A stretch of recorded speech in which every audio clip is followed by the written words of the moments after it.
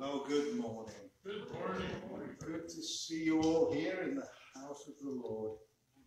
With Goldcrest and Eric, between them there's some illness there, nothing to panic about. But so that's why we'll miss these the Goldcrest team this morning. So just if you're wondering why the program was skipped, that's it. So again, it's good to see you all here today. Isn't it nice? I mean, we've got Thanksgiving coming. I love the harvest songs. And thanks to Ernie and the band played We Plough the Fields and Scatter. And I grew up on harvest. I clearly in England didn't grow up on Thanksgiving because we didn't celebrate that. But it's all linked together. I came over here and but I love harvest. I love the harvest songs. And but we love Thanksgiving, don't we? So as you get into Thanksgiving this week, enjoy your time, and we'll be missing our families, I think, in many situations. Thank the Lord for FaceTime and all these things where you can actually not feel as though you're that distant. So, and if you're having family, whatever, please be careful. Folks at home, it's good to have you with us this morning. I trust you really feel that you are worshipping with us as we spend these times on these Sunday mornings. But this is just a message. It's somewhat sobering, I think, to watch the news on COVID and what have you. Don't you just wish it would go away? But it's not, and I fear Thanksgiving and Christmas, I think it's going to be the new year before we kind of settle down. And so be very careful and be wise and smart. We are good Salvationists. So the building's open, we're going to be there. No, you don't have to be, folks. And so just be wise and be careful and look out for each other. The phone is there. Give everyone a call. And who remembers when they were 18? Because we have this week one of our young men has celebrated his 18th birthday. John Ferreira, stand.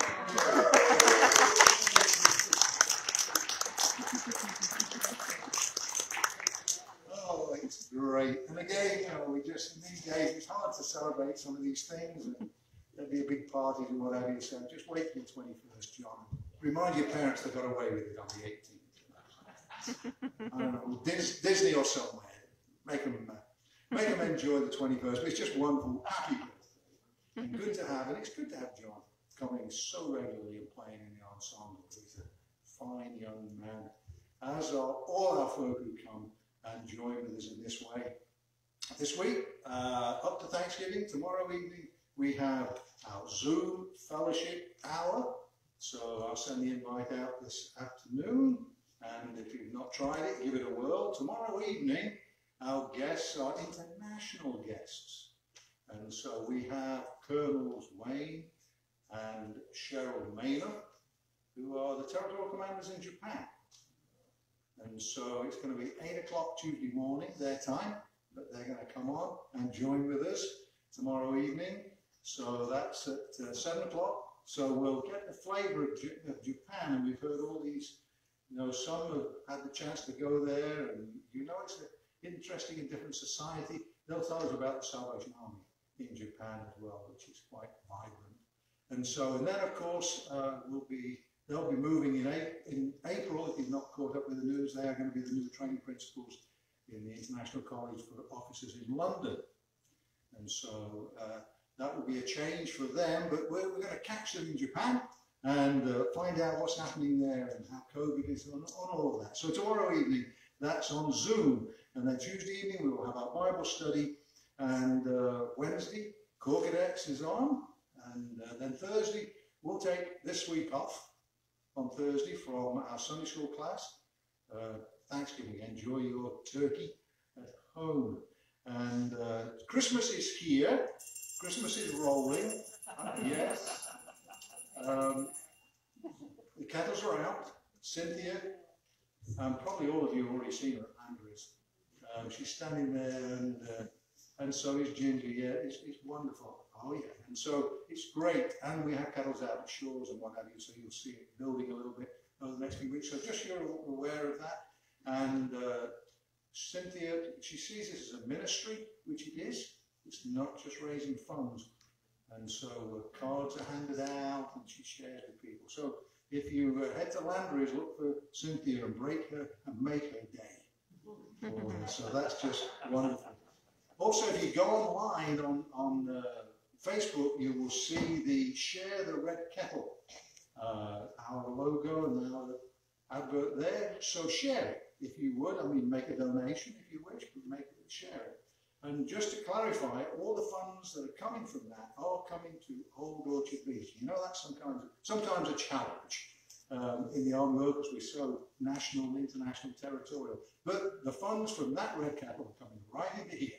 So if you have friends around who say, I'd like to make that donation, there you go, just share it. One thing that we have decided is to cancel the Christmas concert, which was scheduled for December the 9th. So we're not going to hold that. That is just an example of us trying to be wise, or however, to react to COVID.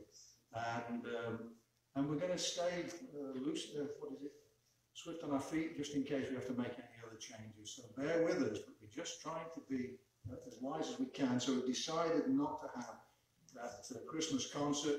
And a lot of it is we just can't load in more musicians and what have you. So we are limited somewhat. So that's just so you know that Christmas is here. Again, if you want to help, we'll have distribution. It'll be curbside. See, Major Karen and Major Dan for cattle help, etc.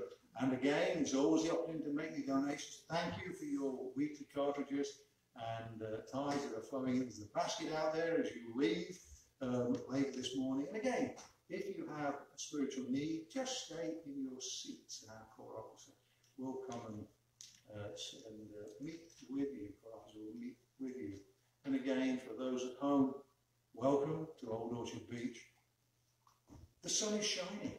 I didn't start with it today. I tried to put the weather at the end. So the sun is shining. So if you're not in Maine, you're missing a lovely day. If you are in Maine, God bless you. And I will now ask Major Karen Williams to come to call to worship. Thank you.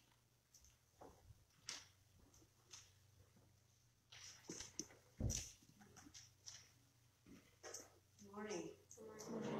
Today is a day of thanksgiving and a day of praise. So as our call to worship, I'm going to be reading Psalm 150. Praise the Lord. Amen. Praise God in his sanctuary. Praise him in his mighty heavens. Praise him for his acts of power. Praise him for his surpassing greatness. Praise him with the sound of the trumpet. Praise him with the harp and lyre. Praise him with the tambourine and dancing. Praise him with the strings. We didn't have them today, but praise him with the strings anyway. And flute. Praise him with the clash of cymbals. Praise him with resounding cymbals. Let everything that hath breath praise the Lord. Praise the Lord. And our first song, if you're using your songbook, it's song number 1003. 3 verses there. Just want to call your attention to the last verse. Lord, may your love translucent shine through every loving deed of mine, that men will see the works I do, and what? And give the glory all to you. We'll sing on all 3 stanzas. The band will give us an introduction, and the words will be on the screen.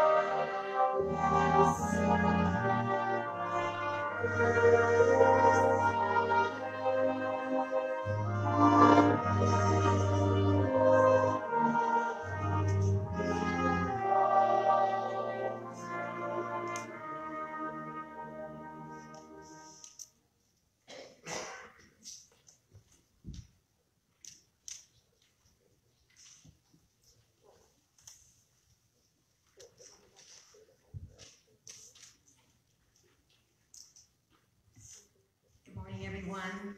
I'm delighted to be standing in front of you to share again the Word of God. Please join me on the bold. The Lord is our rock and our salvation. Let us proclaim our joy and thanksgiving with song. The Lord is our God and our King, who is above all others. The world is in his hands, and all he has made is his. The Lord is our Father, and we are his people. Let us bow before him and kneel in worship to him. Let us be mindful always of God's voice. Let us welcome him into our hearts and rejoice for all he has done for us. Amen.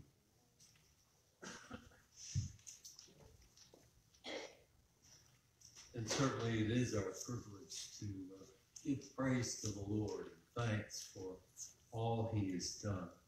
We're going to sing together the prayer chorus. Thank you, Lord, for saving my soul.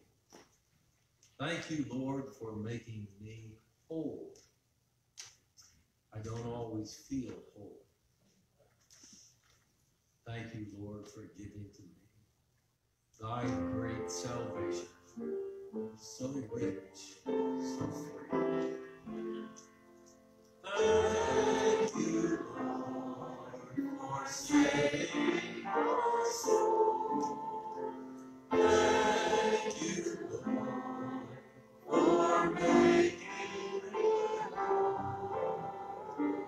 Thank you, Lord, for giving to me.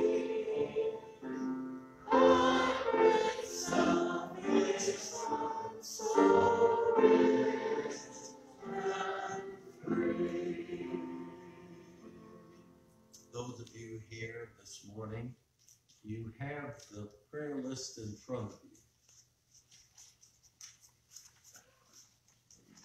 There are 2 or 3 folks that we especially need to be praying for this morning.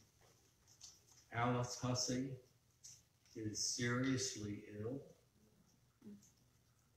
We want to remember in prayer Laura's mother, Major Tammy Hench, who apparently has the virus and is, again, seriously ill with that.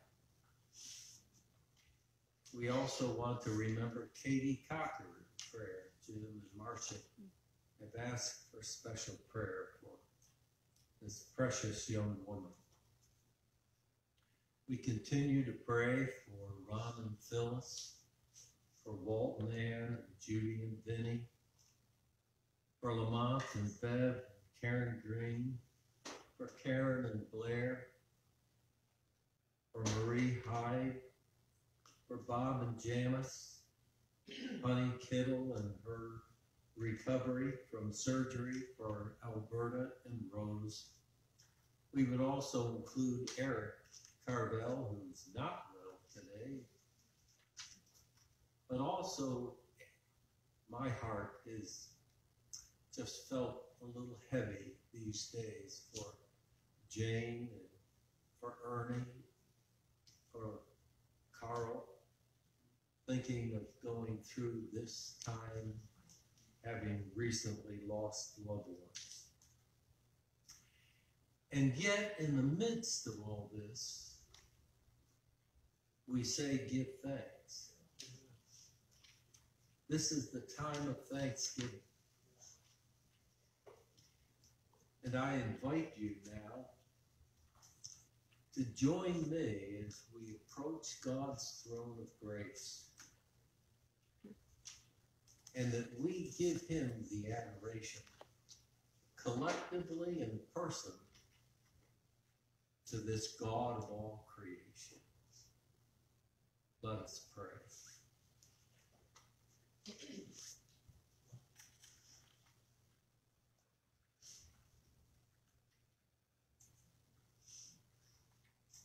Father, in these moments, we think about the fact that what is man that you are mindful of him? And yet you, in your majesty, in the splendor that you have created around us in the heavens and the seas, we see so much in which we can rejoice. We think of your faithfulness. We think of the faithfulness and comfort that you have given to these who have been sick for so long, who continue in a very difficult physical state, and yet they often testify to your faithfulness and the comfort that is given to them. As human beings, we thank you, Father, for the strength and power that you give us in the midst of temptation. There are times when we need forgiveness, Father, because we are not as faithful as we ought to be. We thank you for your mercy, which is abundant and flows freely and brings us our salvation. And Father, as each of these names have been read this morning, we once again bring before you those of our friends and comrades who need that comfort, that strength, that mercy that comes from you. We thank you, Lord, for the blessing that has come from this place, these people, our army, for the fellowship of believers that we share together. We realize that this too is a gift from you. And we thank you, Father, for the privilege of worship. And as we come before you here in this place, we thank you that your word goes forth with truth and power, that you use the ministry of Majors Dan and Karen and others in this corps who touch the lives of people each day. And we thank you, Father, because your presence is here this very moment, in our homes as well as in this sanctuary. And you are here to bring blessing and glory to us because we honor you. And so we pray that our hearts will be flooded with thanks and praise to the God of all creation. And we ask this in the name of Jesus our Lord. Amen.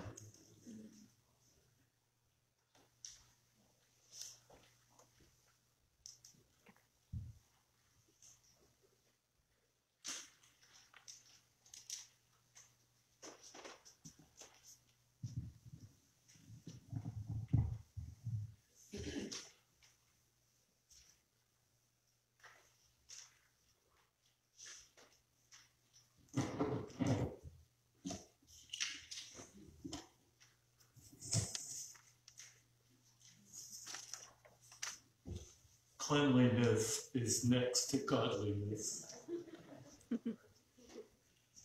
This is Matthew 25, verse 31.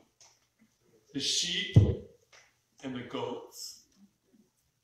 When he finally arrives, blazing in beauty, and all his angels with him, the Son of Man will take his place on his glorious throne.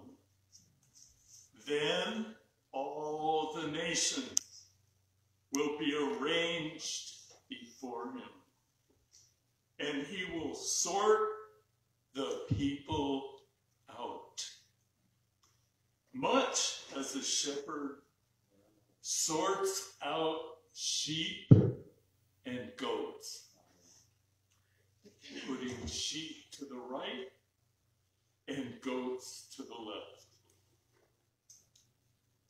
Then the king will say to those on the right, "Enter, you who are blessed by my Father.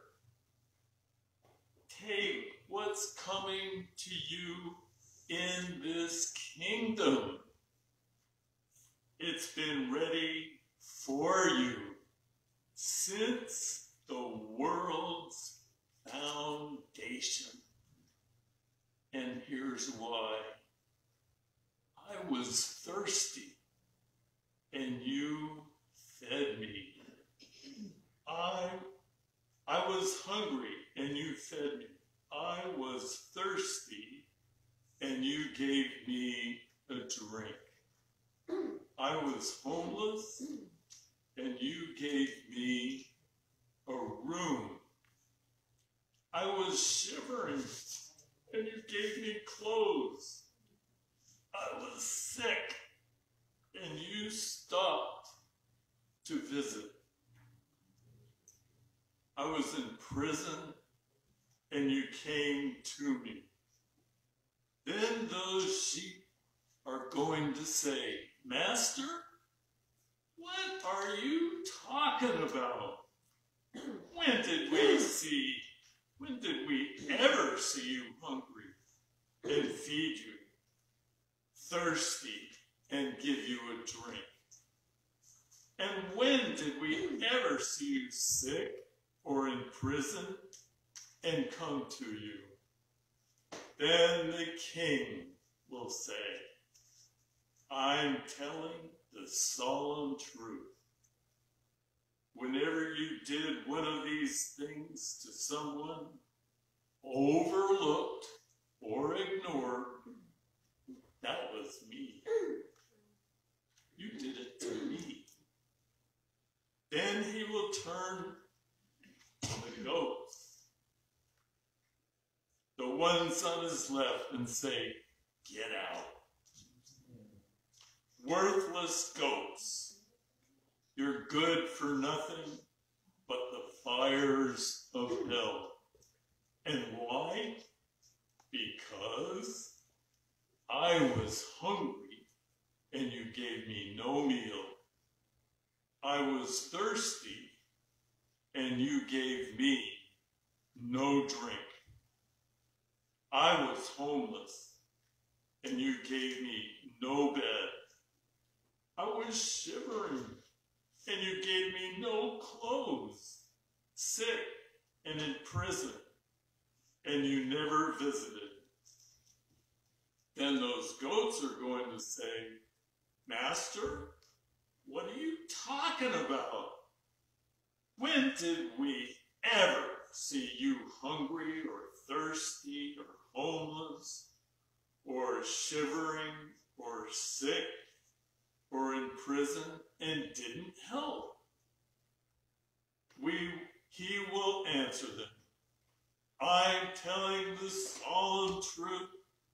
Whenever you failed to do one of these things to someone who was being overlooked or ignored, that was me. You failed to do it to me. Then those goats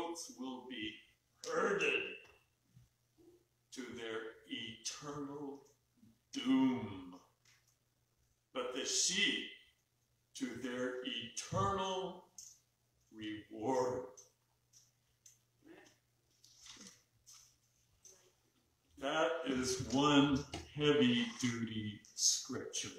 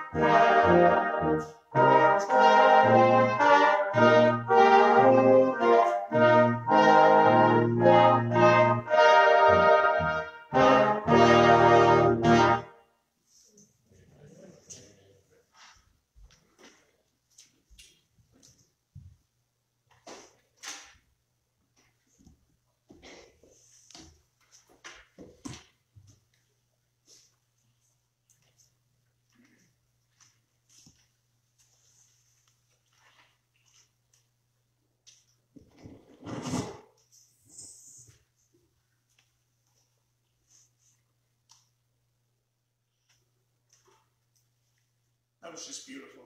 Thank you. Thank you so much. And Dick, you read that scripture, which just brings it alive. Thank you so much for that reading. Let's have a word of prayer. Dear Father God, as we gather together, your people, your family,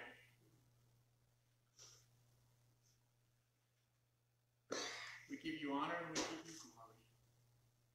And we are so grateful for the many blessings that you bestow upon us. And now, Lord, let us hear your word from your heart. We are gathered together, seeking the Lord's blessing. Be with us this day. In Jesus' name, amen.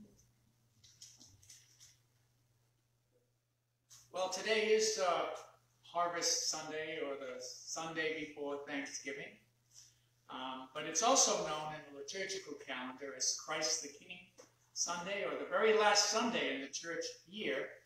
For next Sunday is, believe it or not, is the first Sunday in Advent. Can you believe how quickly everything is going by? On Thursday, most of us will be at home some of us eating turkey and gathering with our family and friends.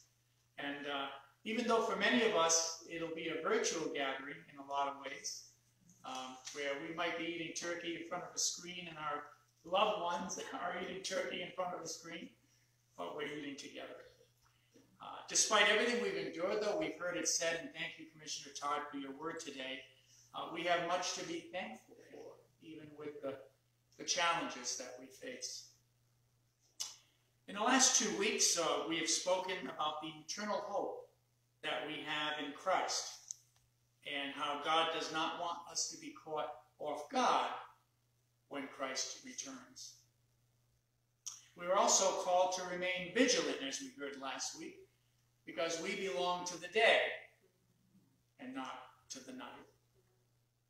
Well, today's scripture, commonly referred to as the parable of the sheep and the goats, is not really a parable. It's more of an apocalyptic revelation when Jesus describes a time when he will return, and there will be a separation and a judgment. Now, as I read today's scripture in preparation for today's message, a song came to my memory. Some of you may be familiar. It's from another Christian tradition, but I will try to do the first verse of it. I'll try to do a good job with the first verse of it. It goes like this.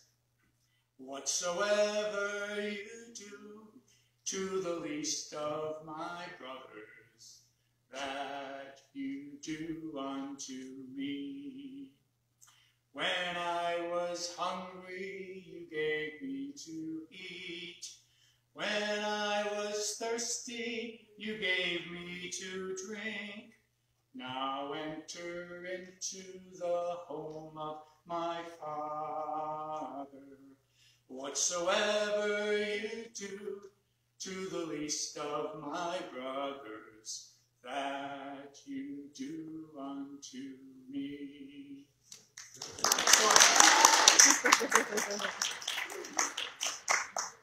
That song was written by a Catholic priest, Father Willard Jabush, his name, and it might have been the first song I ever heard in the church as a young lad that called my attention to what we might call today social justice. Treating people kindly and helping those in need is a prominent theme of today's scripture reading. However, we'd be falling short of understanding the full intent of the message if we just thought that the scripture was about teaching people the necessity of being kind. Being kind is important, but the passage is also about how people have been receptive to Christ and his message. Today's scripture comes at the end of a very long section in Matthew where Jesus is speaking about the end times. When the Son of Man comes in glory, and I'm not going to do this reading justice compared to our brother Dick, but I'm going to try. When the Son of Man comes in his glory and all the angels with him, he will sit on his throne in heavenly glory. All the nations will be gathered before him, and he will separate the people from one another, as a shepherd separates the sheep from the goats. He will put the sheep on his right and the goats on his left. Now, I don't know about you, but the imagery here to me is spectacular. This imagery. Jesus is returning not as a carpenter's son, so to speak, although he still is a carpenter's son, but he's returning as a glorious king, sitting on a throne, all the angels with him, and all the nations gathered before him. And then every single person has to step in front of him individually. And they're separated into groups. And Jesus uses the illustration of the shepherd and the sheep and the goats, just as an illustration, but those hearing this parable would have understood that the sheep and the goats mingle throughout the day. But there comes a time in the shepherd's life that he has to separate them for whatever reason. It could be shearing, it could be milking, it could be culling, or it could be just taking in the goats for the night, because the sheep could bear the cold weather better than the goats could.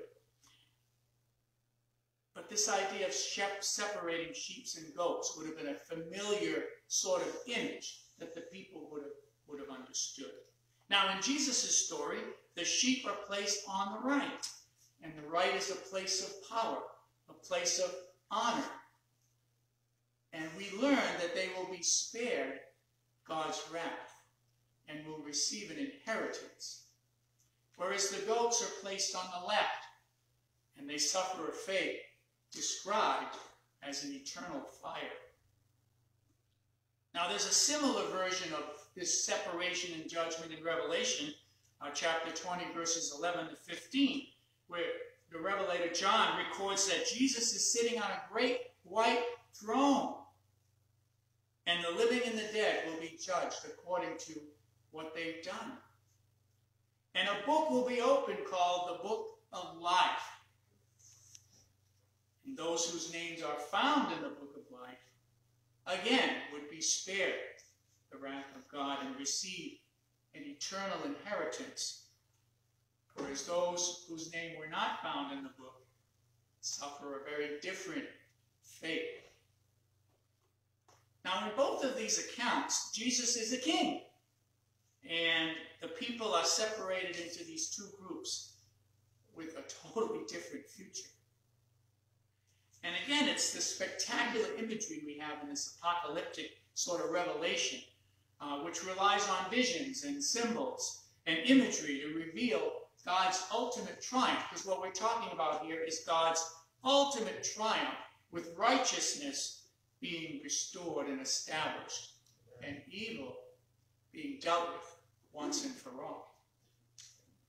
So what determines if someone is sent to God's right or is sent to God's left?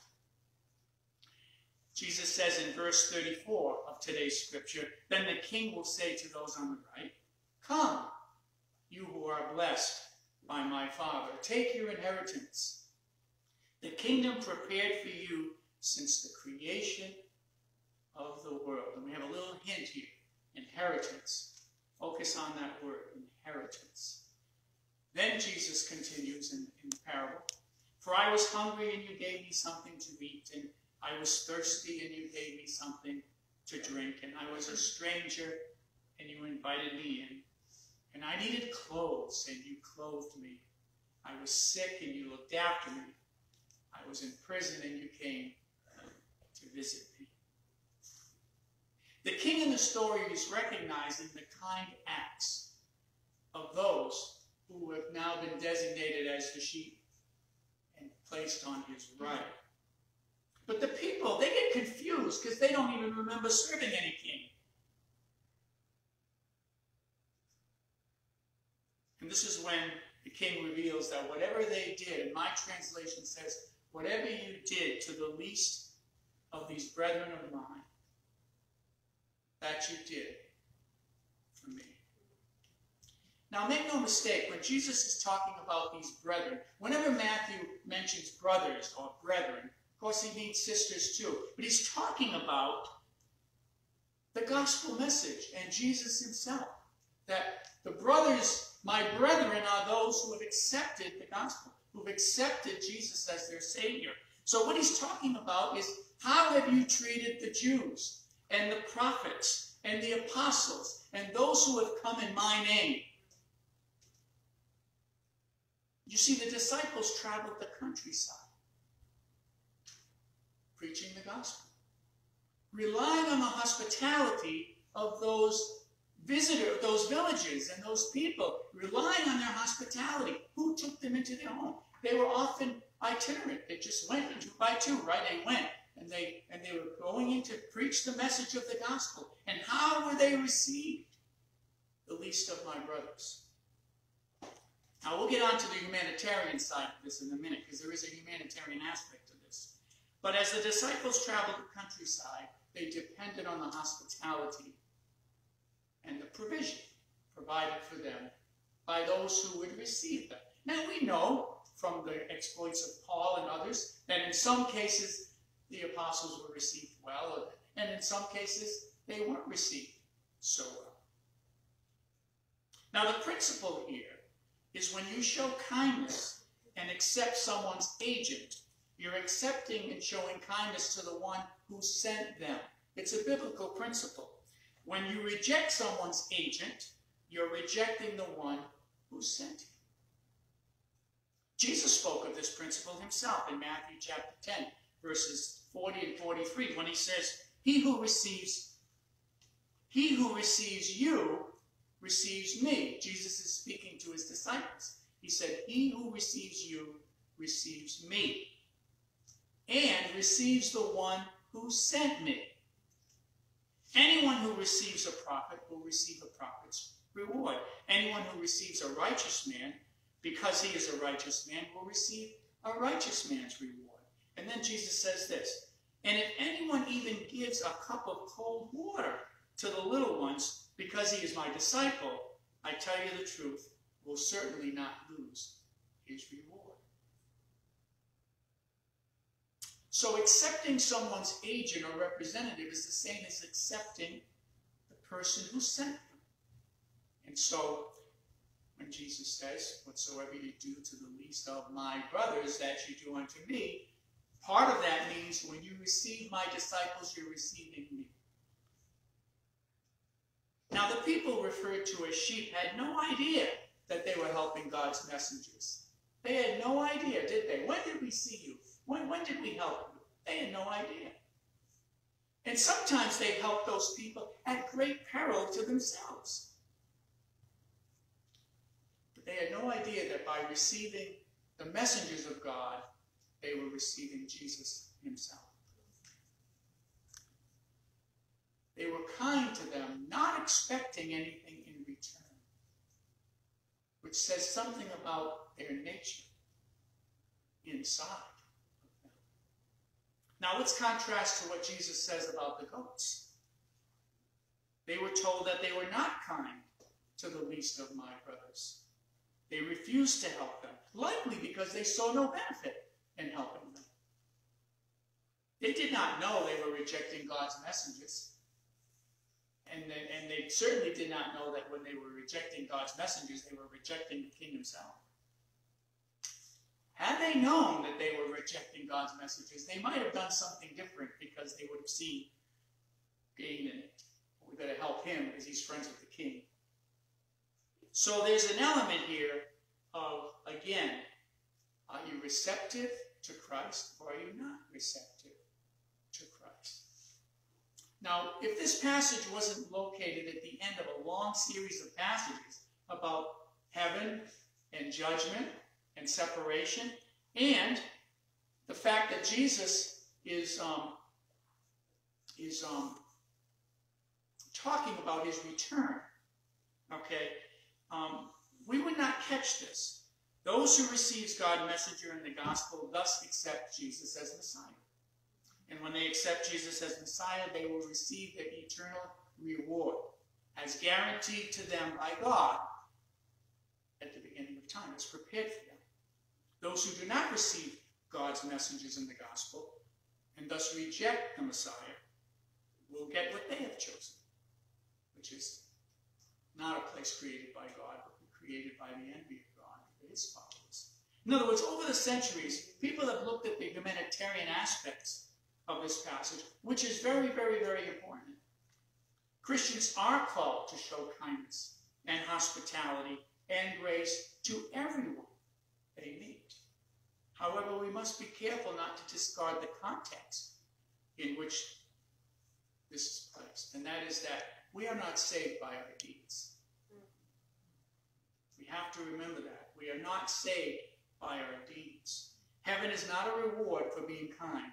And this can be, if you mistake the beginning of this passage, which is about eternal inheritance and accepting Christ and not accepting Christ, one could be led to believe that it's just about being nice to people.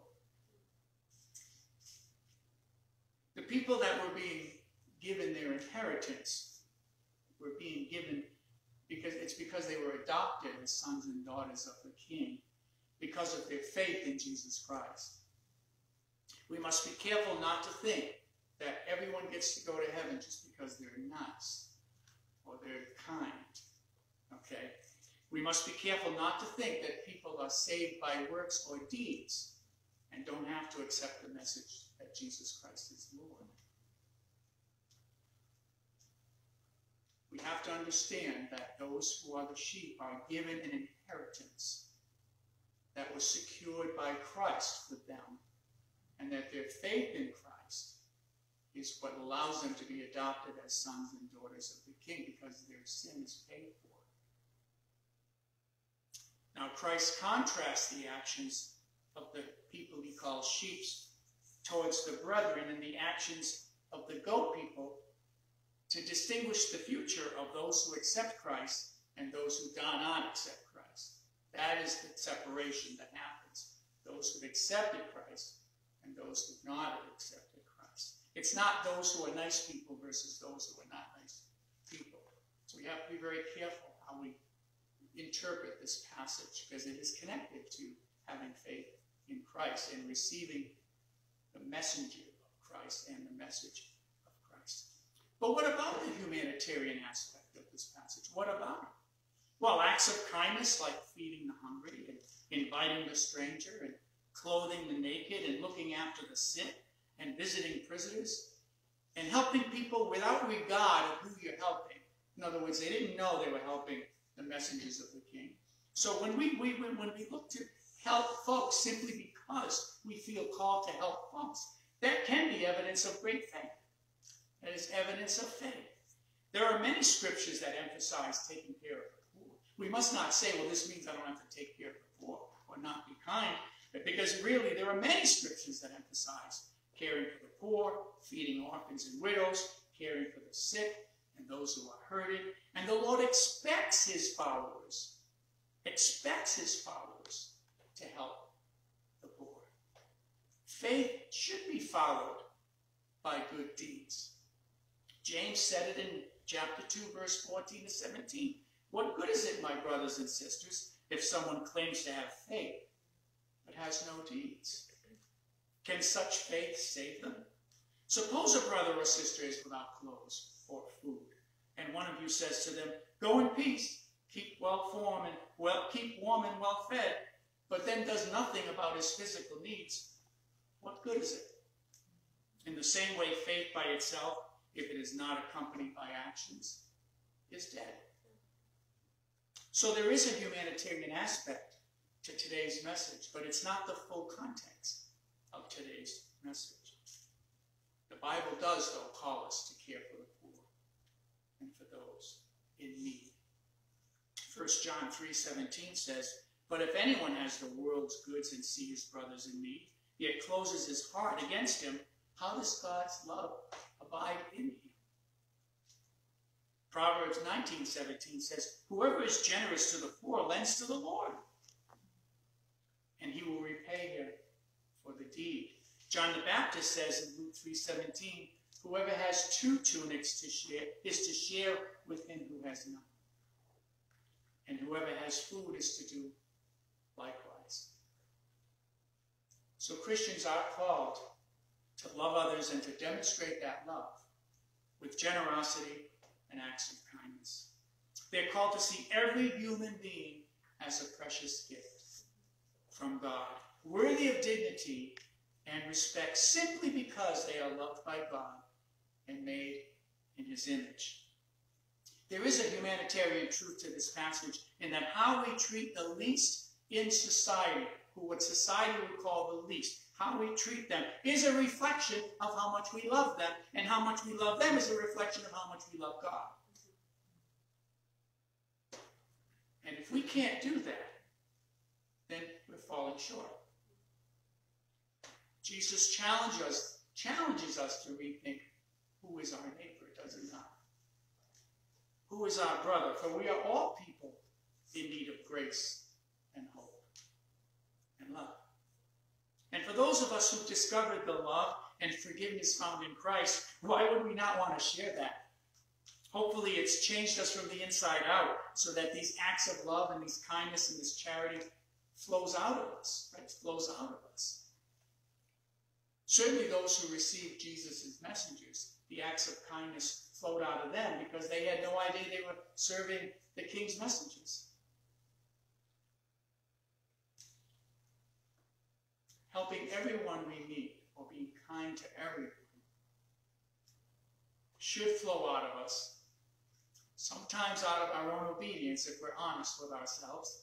Okay, I'm going to be nice because God calls me to, even though I don't feel nice today. But hopefully, more times than not, of a genuine overflowing that is coming from within. Now, our great founder, William Booth, we know he had a compassion for those in need. He was ahead of his time in sensing these social justice issues that some of us are just coming to grips with now. He organized a Salvation Army that was motivated to preach the gospel of Jesus Christ, yes, but also to meet human needs in his name without discrimination. Without discrimination also means without regard of what they can do for you in return. We tend to think of discrimination in other ways, right? Without regarding race and gender and other things. But discrimination is also, are you willing to help someone else, regardless of their status in life? It was William Booth who famously said, and we could probably all, we're not going to ask you to do this, but we probably can all many of us recite this together, right? While women weep as they do now, I'll fight. While little children go hungry as they do now, I'll fight. While men go to prison in and out as they do now, I'll fight. That's right. While there is a drunkard left, and while there is a poor lost girl upon the streets, while there remains one dark soul without the light of God, I'll fight to the very end. Amen. You've heard it said, God is not a respecter of persons. Therefore, we're called to love and serve those in need, regardless of their standing in society. When we're able to do that, then we're on the right track spiritually. If we cannot love like that, without an expectation of recognition, without an expectation of something back, then we need to get on our knees, right, and ask God to do a work in us. If we see people as more or less valuable based on what they can do for us, we need to get on our knees and say, Lord, you need to do a work in me. When we treat people who can do something for us better than we can treat others who are not in a position to do anything for us, we need to get in our knees and ask God to do a work in us. But taken in its entirety, we must remember the scripture is not about good works alone. Truly good works flow out of a faith-filled, sanctified heart that has been changed by the Holy Spirit. This scripture is not merely a call for believers to do good works. It is also a lesson in eschatology that declares that Jesus Christ is King, and someday he will come back and claim his kingdom. And those on the right will receive an inheritance that can never perish. The scripture challenges us to look within ourselves, to examine how receptive we've been to the message of Jesus Christ and to his messengers. But it also challenges us to look within ourselves and consider, how have we treated the least, the poorest, the lost in society? The scripture causes us to ask ourselves and to ask him, Lord, when did we see you hungry? Pray that all of us can have faith and trust in Jesus Christ. That is the first lesson in this scripture. And that we can then be the bringers of good news and hope and kindness and charity and love to the whole world. And that's how others will see Christ in us and then hopefully accept him for themselves. As we gather together this Thanksgiving, and we remember our families and those who can't be with us, let us also remember those who are not yet brothers and sisters in Christ, who yet do not have an inheritance guaranteed, but they can have it. And let us be agents of that love to the least in society.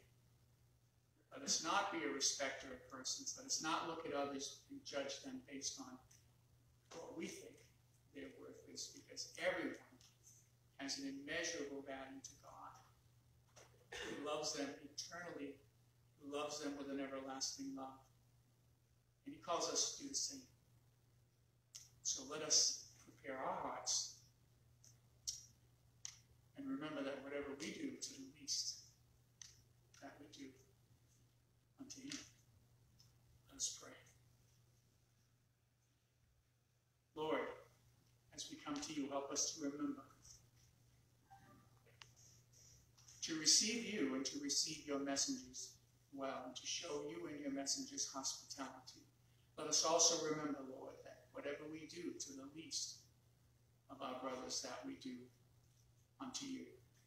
Help us, Lord, to look around to those who are in need, to those who are struggling. Let us welcome all into our hearts, Lord. Pray for all and show love and kindness to all that you place in our path. And Lord, we thank you and we praise you that you loved me when the world would judge me unworthy. Help me to love others, Lord, regardless of their situation, regardless of their status. Lord, help us to love all and help provide for them. For whatever we do to the least of our brothers, that we do unto you. Thank you for loving us all. Pray in Jesus' name. Karen and I pray that you all have a very happy and blessed Thanksgiving. And that even though this Thursday will be different than most other Thursdays, that you're still able to have a gathering of family and friends, even if some of it is virtually, that you get to enjoy a wonderful meal and remember the blessings that God has given us. God bless you all and happy Thanksgiving.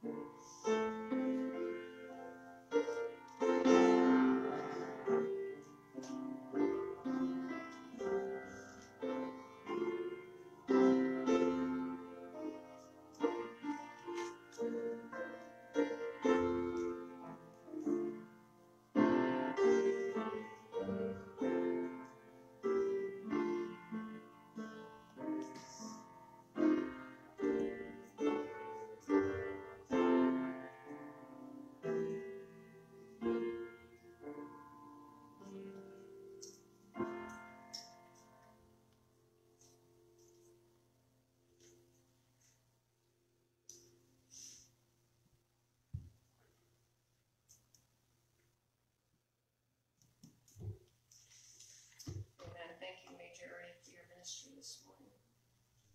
A blessing, as well as the band. Really appreciate all of the live music that we have. We're truly blessed. Our closing song today is Song 609, a familiar hymn hymn to most of us, My All Is on the Altar. And every time I come across that song, I always think of commissioning. You know, that time, a special time of the year. We call that the springtime for the Salvation Army, as the new cadets are newly commissioned. It's a blessing. But it's also a reminder to us also that we are to consecrate ourselves to the Lord. So I will invite you to stand if you'd like to stand. We're going to sing verses 1 and 2. We're going to read the third verse, and we will sing on the fourth. And the band will give us an introduction and lead us on.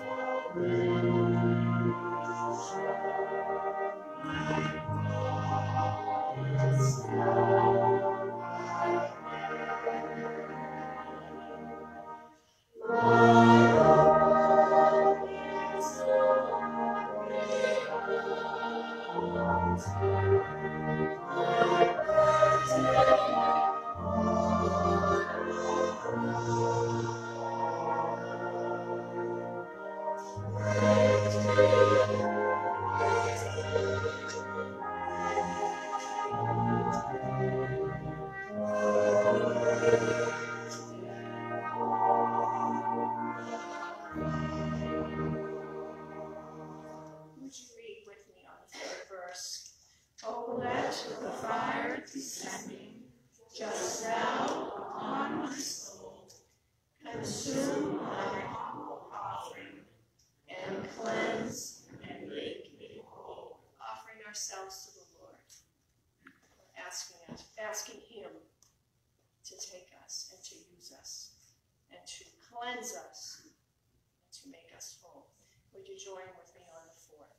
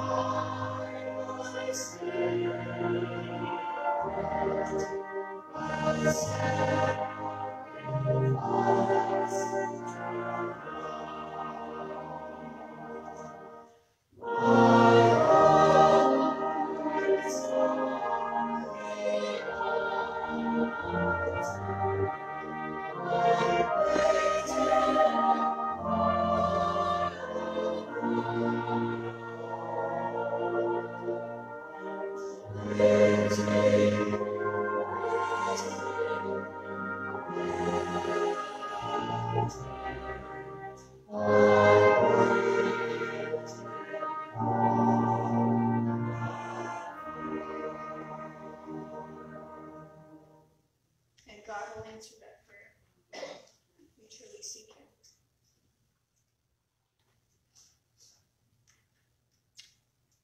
please remain standing for the commission and the benediction. Go now and embrace the hope to which God has called us.